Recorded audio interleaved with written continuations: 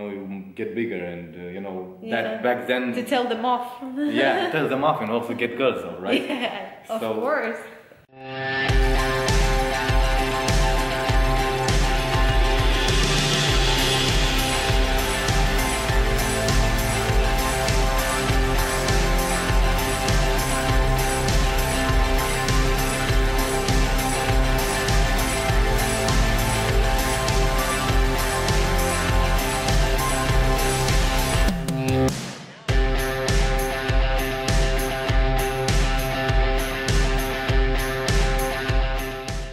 Hey guys, so I've got an opportunity to talk with Remus, who is a professional bodybuilder. So we've got something in common. Most of you might know a lot of the background from my fitness journey. So I would like to speak with someone who can share their ideas, thoughts, and maybe give some more tips about fitness itself. So Remus, tell us a bit about the background. Where are you from? How old are you? Okay, awesome. Hello guys, I'm Remus. 28 years old, born in 1988, Bucharest, Romania. My background, my first interaction with the gym was actually at 18 years old. I've been doing martial arts, judo, soccer. I used to play soccer a lot. How did you come up with the idea from doing, say, martial arts to go to the bodybuilding? What encouraged you? How did you get this idea, inspiration? Well, the inspiration, I think many teenagers could relate to this in the sense that I was really skinny, so for the guys, yeah, especially. For the guys, being at high school and school, guys used to pick on me a lot. I was really skinny, and that didn't help. And getting like in fights and stuff like that. One day, a colleague of mine said, "Hey, would you like to go to the gym because you get bigger and that back then to tell them off." Yeah, tell them off and also get girls, though, right? Yeah, of course. He convinced me. I got into the gym with him, 18 years old. Back then, we didn't have like this fancy gyms that we have now. It was like pure iron, with dust. Like a basement, yeah. Like the dungeon. But gym. It's saying the hardest work, it's always in the dungeon gyms. It's amazing. The gyms were great, and yeah, the bug just caught me, And ever since I've been lifting weights, pumping iron, and just fell in love with it. So how many competitions have you done so far? So far I've done 2 competitions, and it's been wow, almost 7 years. 2 competitions? Yeah. How many? 2? Only 2, yeah. Okay, but your shape is brilliant. How do you stay like that? All year round you get onto the bulking season where you gain a lot of weight, or you're in pretty much the same shape? Some guys may eat like a chocolate, or may go off of the diet a little bit, and they just put on fast that quick. For me, I could get away with stuff like that, but I also pretty much diet all year round. Carbs are not a big issue for me. I can eat carbs, especially if I eat healthy carbs. I don't really put on that much fat. I put on some kilograms, but not that much. Yeah. So it's easy for you to get back in shape, like get back on the healthy lifestyle, like on the diet and everything. Yeah. Because like for me, I've gained, I don't know, it was like 6 kilos, which was a month after the competition. So 6 kilos back, and it's kind of shocking when you see your body every single day being stage lean and looking perfect, let's say, and then when you're back to the kilos and the fat, you're kind of feeling not really well, and it's emotional also. It's draining emotionally a lot. That's why it's really important to stay on the diet, isn't it? Because it's saying whenever you've got the diet before the competition, once you're getting off the stage, you also have to follow some sort of a diet to slowly adjust the calories, build it up, so then your body is not going to get into the shock.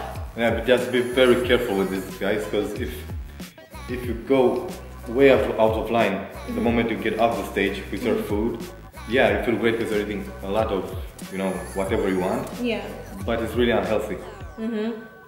Exactly, really because you think like you want to eat everything. And it's good and it's tasty. It tastes great, it's fine, but it's not healthy at all. When is your next competition? Well, I should have a competition on the 11th of March, so that would be about 5 weeks.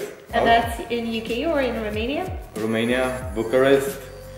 My class would be classic bodybuilding, so it takes into consideration height and weight. So in my category, I'm not allowed to have over 4 kilograms is my height. So my height is 178.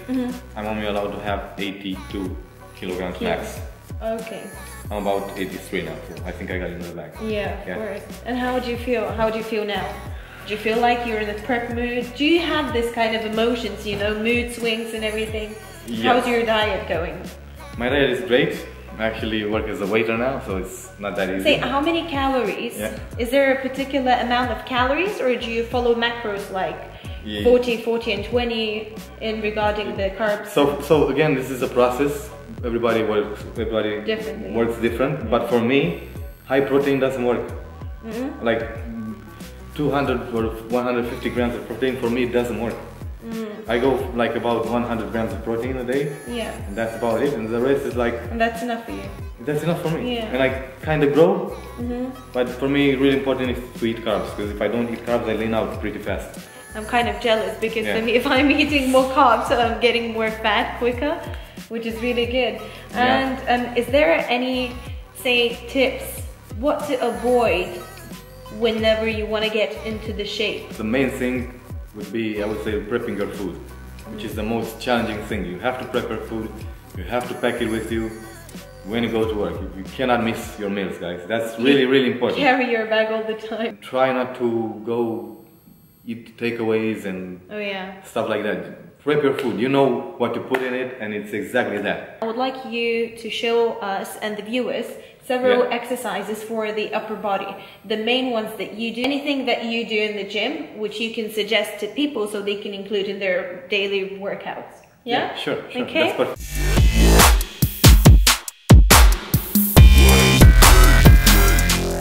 Nice and slow. So even on the positive, nice and slow. Nice and slow on the way down. And after this, you can do 3.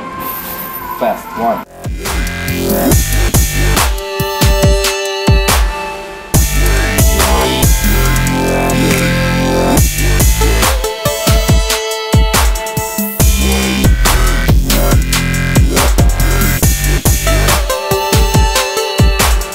When you cannot do anymore, you just do quarters. A quarter means from down, a quarter. Just a quarter. But don't use the body, just the bicep.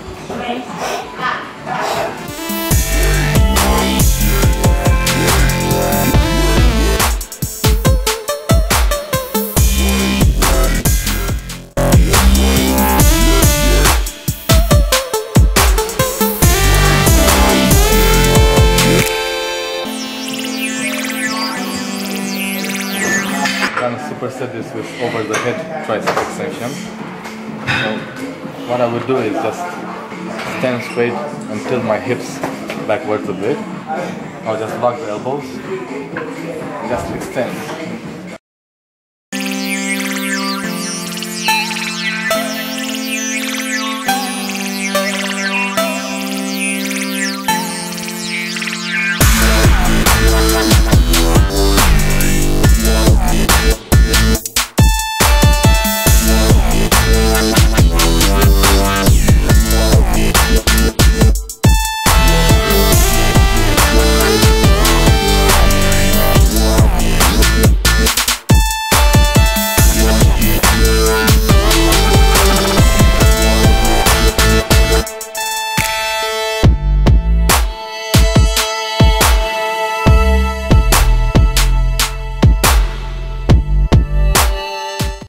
Flies. So we're gonna first pre-exhaust the muscle, pec flies, and then immediately after that change the grip and do press. And you can really feel it in the chest. You don't need heavy weights, great pump, great burn.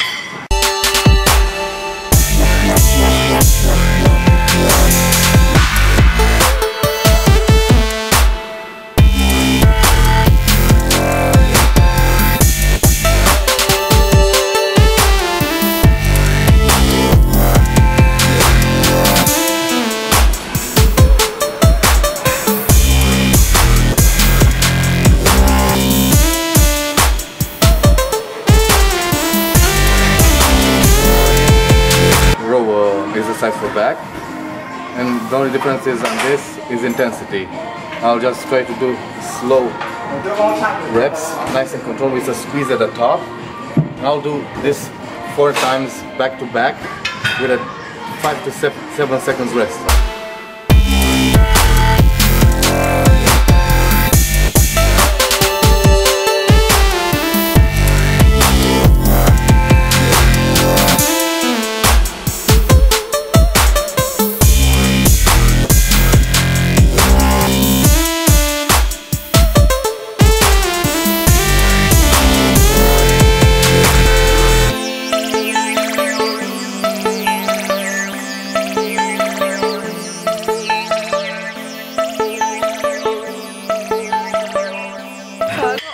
And tired now. So what Remus was saying, instead of getting boring at the gym and doing the same exercises, you just rather change the techniques, change different styles of your training. Yeah. So as you saw, some of the trainings we increased the weight, and some of those we just did the same set, we increased the speed, but then we stayed with the same weight. Yeah. But it definitely feels like you can get the pump and everything. That was a great workout, upper body workout. Yes, it was. So hope guys you've got some ideas. Hope you enjoy this video. If you like this video, give us a thumbs up. You can check on Remus's. I'm gonna leave the links in the description down below. And thank you, Remus, so much. I'm just holding the camera. Okay. I'm gonna have to thank you so much. Thank you, Carolina. She's awesome. Be sure to follow us, guys, okay? Follow us on social media and take care, guys. I'll see you in the next video. Bye. Awesome. Bye-bye, guys.